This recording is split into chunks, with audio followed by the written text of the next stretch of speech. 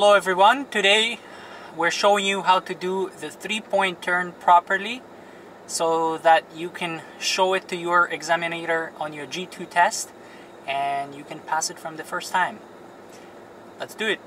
When examiner asks you to make a 3-point turn, let's make a 3-point turn.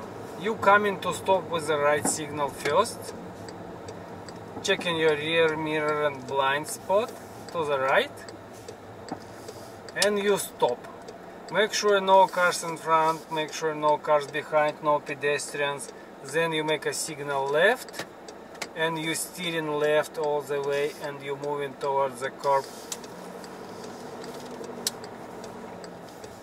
Okay. Now you make a signal right and steering right all the way.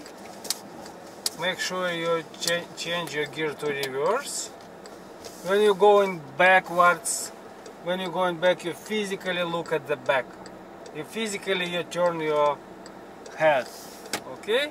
Now change your gear to drive, signal left, hand over hand.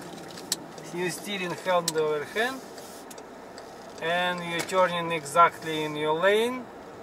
And this is your 3-point turn.